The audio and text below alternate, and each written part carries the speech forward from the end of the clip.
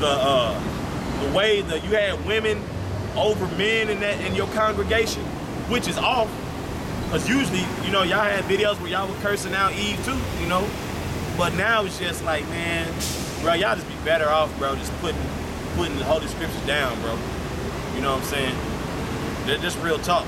You know what I'm saying? Repent or not. You know what I'm saying? Cause this thing's gonna move with or without you, but man, we trying to get the hell up out of here, man. It's this even when the Lord, you know, not to sound ungrateful, even though when the Lord bless you, man, you still walk outside your door, man. Jake out there starving. Jake OD'd on K2. You know what I'm saying? Your people on K2, okay? Little Jake kids running around here bad as hell, and you trying to establish a kingdom here. Bro, this shit need to be wiped out, bro. Okay? You need more on that, bro? Okay.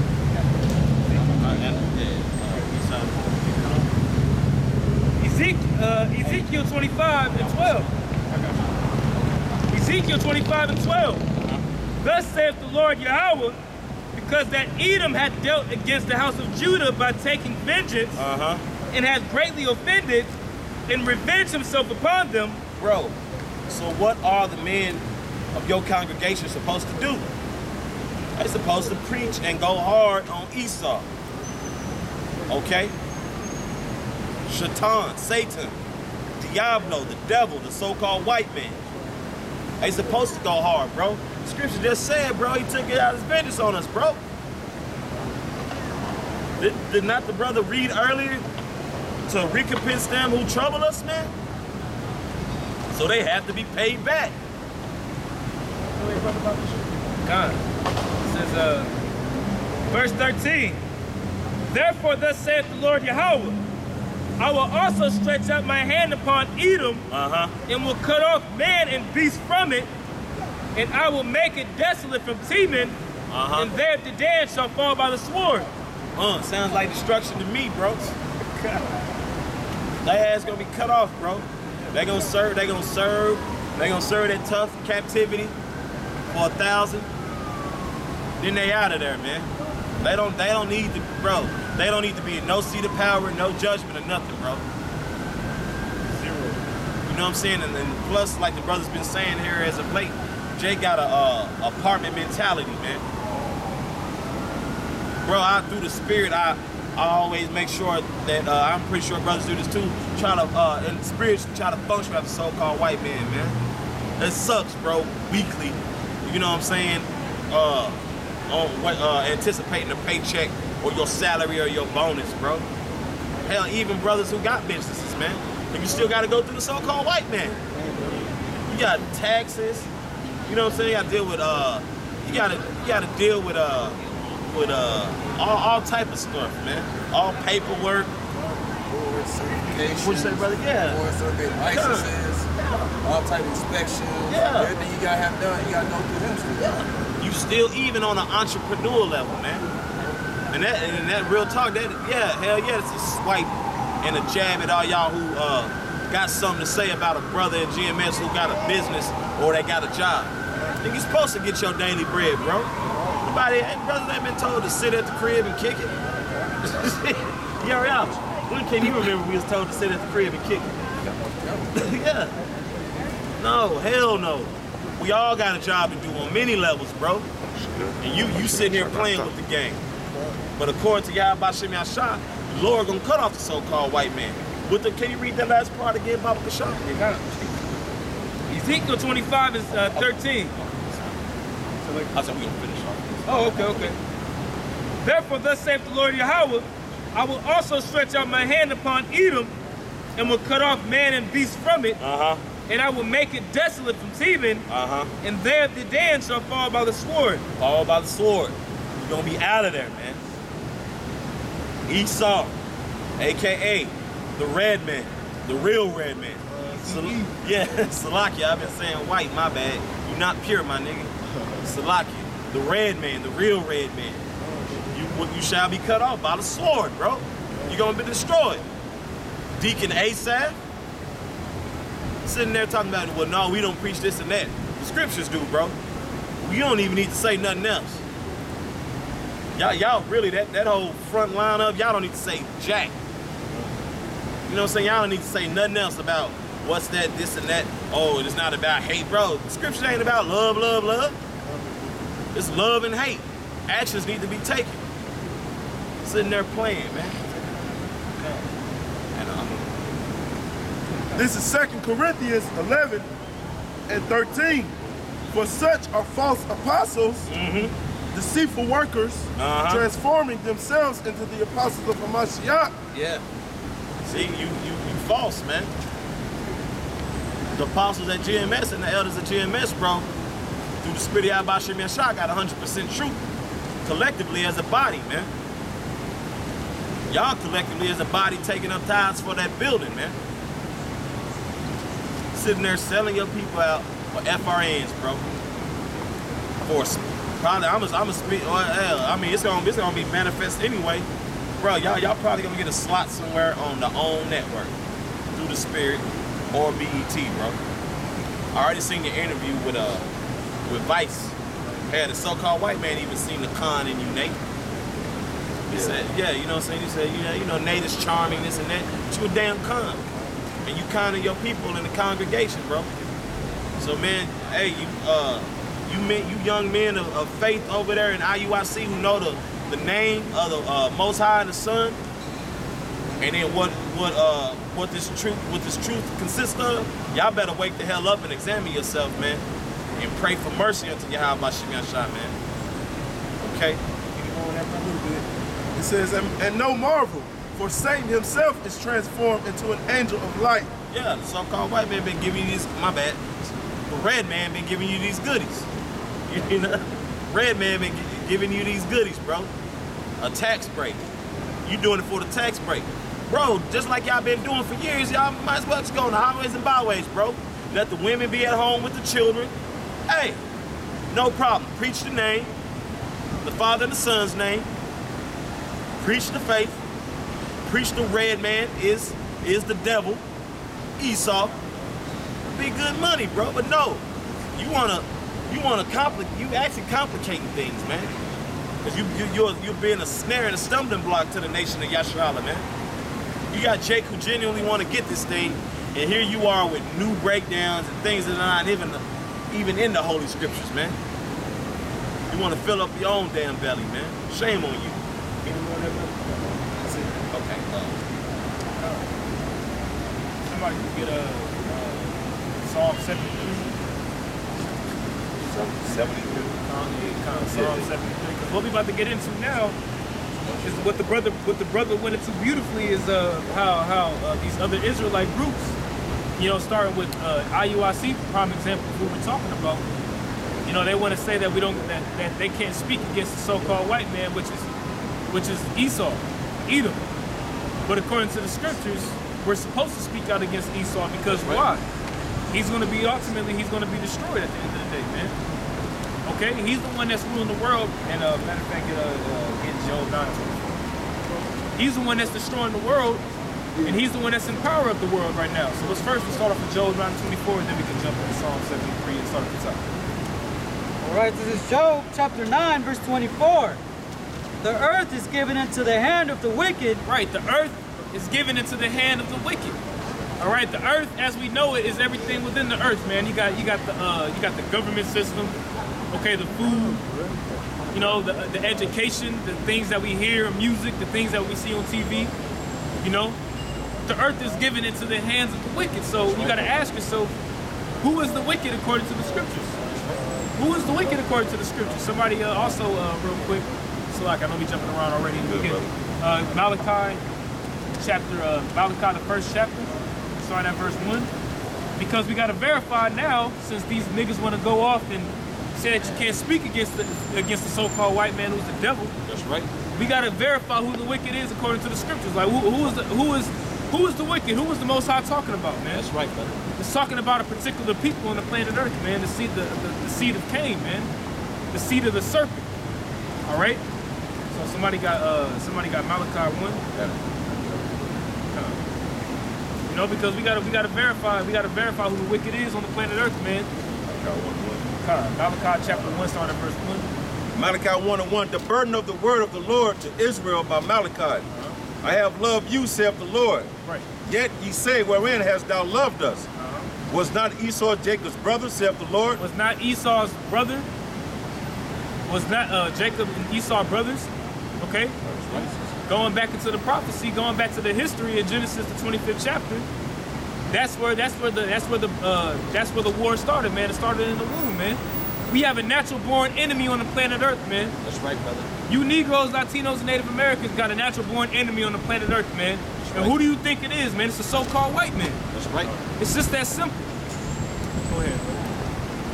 Was not Esau Jacob's brother, saith the Lord? Right. Yet I loved Jacob, and I hated Esau. Right, so he's the Heavenly Father, Yahweh Bashem Yahushua said, but I have loved Jacob, and I have hated Esau, man. Esau has been hated since he was been created in the womb, man. It tells you that in Romans 9, man. Having the children haven't done no wickedness, man. It goes to the according of election, man. The Heavenly Father chose Jacob, man. That's right, brother. It's just that simple. Go ahead.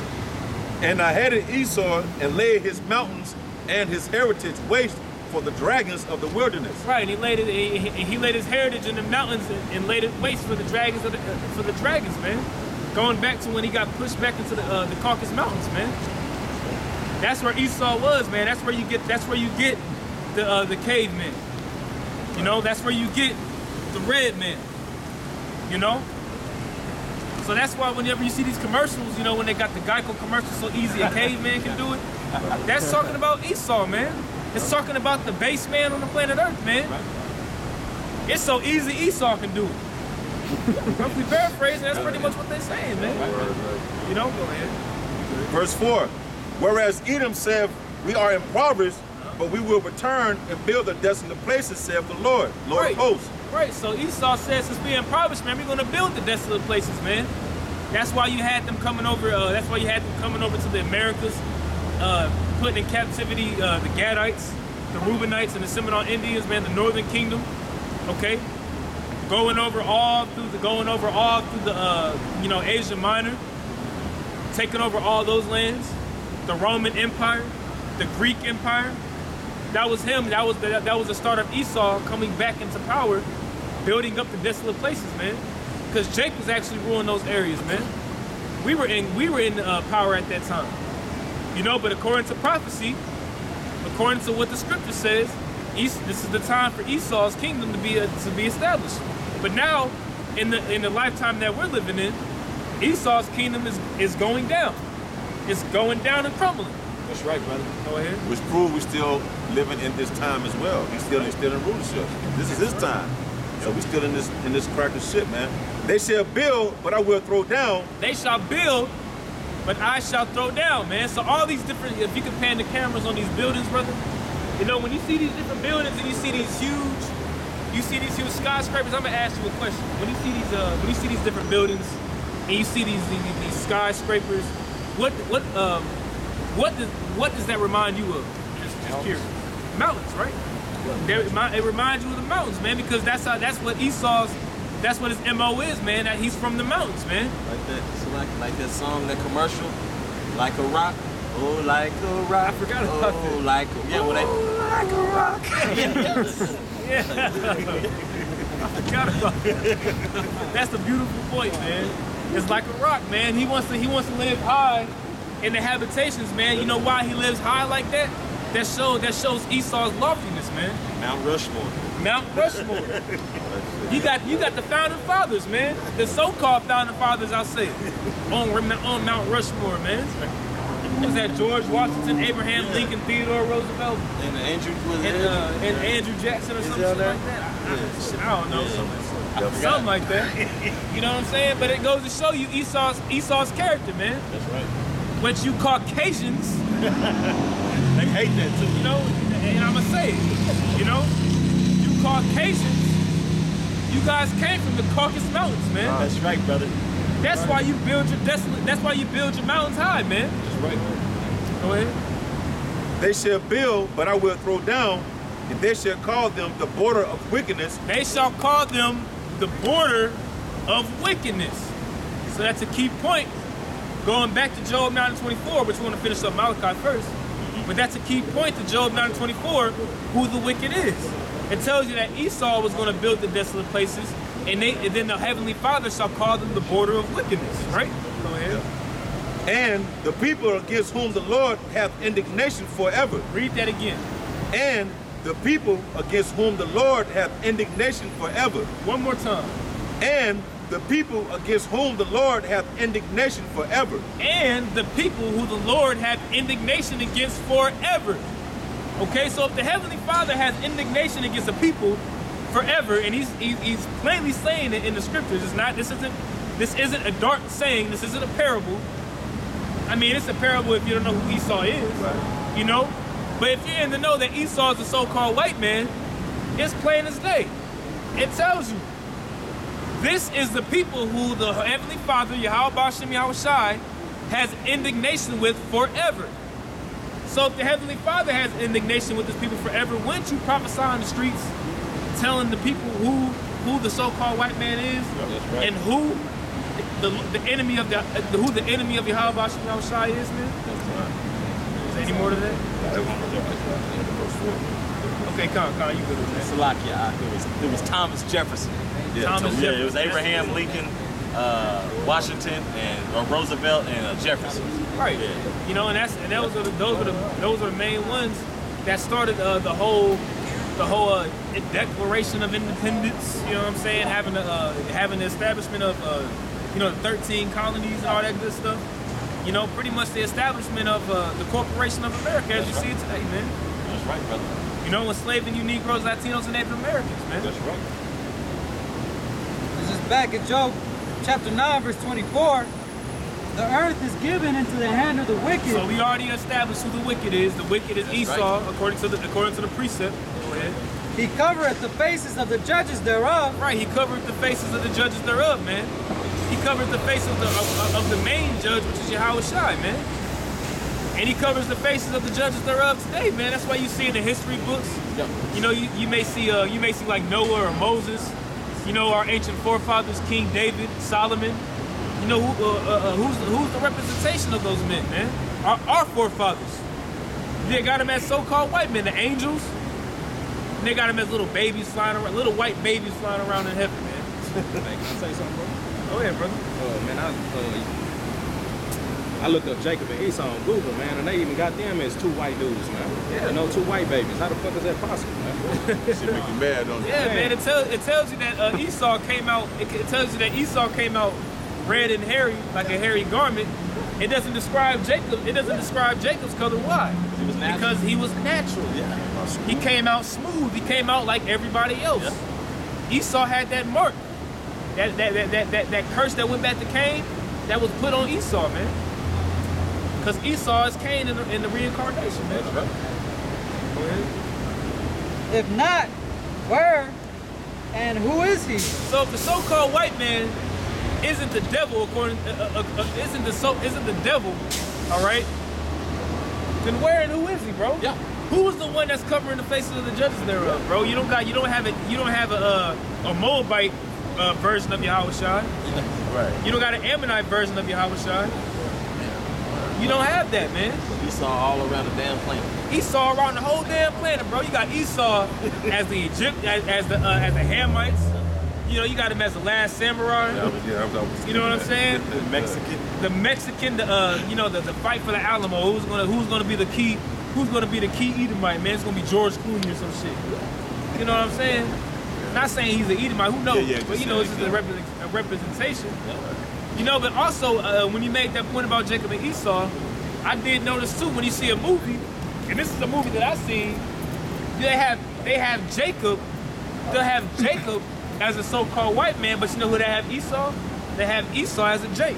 Wow. They'll have Esau as a Jake, man. Wow. Yeah. So at the end of the day, man, you devils, man, your skirt's being lifted. You know what I'm saying? Your skirt's being lifted, and you're being recognized for who you are, man. And us men of the Lord, hopeful men of the Lord, you know what I'm saying? We're gonna boldly proclaim your identity, man. That's right. We're not gonna sit here and tell our congregation and the people, We're not gonna preach against the so-called white man. No, man. We about to get in your ass, man, because the scriptures tell us to. Go ahead. Isaiah chapter 61, starting verse 1. I'm going to break it down. The Spirit of the Lord power is upon me, because the Lord hath anointed me to preach good tidings unto the meek. Woo! He hath sent me to bind up the brokenhearted, to proclaim liberty to the captives, and the opening of the prison to them that are bound. Come on, bro. Can you, Slaki, bro, can you read that again, bro? That's all. Oh, shit. Isaiah 61:1. The Spirit of the Lord God is upon me, because the Lord hath anointed me to preach good tidings unto the meek. What's the Slaki, bro? I want you to break it down, but what's the good tidings, bro? The good tidings is the gospel. That's right. The gospel is the good news. What the good news is that the kingdom of heaven is on the way. That's right. Telling our people to repent. That's right. Okay? And that the other nations, starting chiefly with Esau, Edom, the so-called white man, is going to be in captivity. That's right. And we're going to inherit the kingdom. That's what the good news, that's what the good tidings are. Break it down. He has sent me to bind up the brokenhearted. The brokenhearted, our people are in a broken state of mind, man. You know, the whole head is sick, like it tells us in Isaiah chapter 1. Go ahead. To proclaim liberty to the captives. To proclaim liberty unto the captives, which you Negroes, Latino, and Native Americans are still captive. That's right. Underneath the so-called white man to this very day. That's right, brother. Still in his hand. Go ahead. So we're proclaiming that, man. We're making a declaration. Right. We're actually speaking out on that. That's right. That's right. So what Nate is talking about is completely contrary to what the scriptures are saying. That's right, brother. We out here to proclaim that the Lord's going to put this devil down, man. That's right. And liberate his people. We out here screaming to the top of our lungs, man. And the opening of the prison to them that are bound, okay, taking down America, man. That's right, brother. Taking down a so-called white man. All right? A prison, the whole state of our mind, man. Which the Esau, the devil has put on our people. Okay? Verse 2. To proclaim the acceptable year of Yahweh and the day of vengeance of our power, to comfort all that mourn. Man, and that's what we're proclaiming, man. We're proclaiming the return of Yahweh Shai, man. We're proclaiming the return of Yahweh Shai, which is going to destroy this system that we're living in, the system of the beast. Okay? That's what's going to be destroyed. Because who controls the system of the beast, man? Esau. That's right, brother. Edom. Edom is the end of the world, and Jacob is the beginning of it that followeth, man. That's right, brother. That's how you clearly know who is in power today, man. Okay? So we're gonna boldly proclaim that message, man. To proclaim it means to make known. That's right, brother. We're gonna make known who Esau is, man. We're gonna make known who the true Israelites are according to the scriptures. We're gonna make known the prophecies according to the scriptures, man. That's right. Okay? And it's just true, man. That's a clean cut to you, Nate, man. That's right. a clean, smooth cut, man.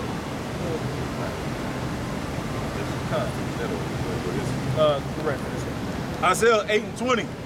To the law and to the testimony, if they speak not according to his word, it is because there is no light in them. Right, to the law and to the testimony, if you don't speak according to this word, it's because there is no light in you, man. So you're not speaking according to the word, my man. That's right. Jack. You know what I'm saying? You ain't speaking according to the word, man. You trying to take away, you taking away from the scriptures, man. And the scriptures tell you, I believe it's in Revelations 22. Yeah, you don't add or take nothing away from the word, man, because if you pretty much roughly paraphrasing, if you do so, all the curses is going to be added on to you, man. You know what I'm saying? And that's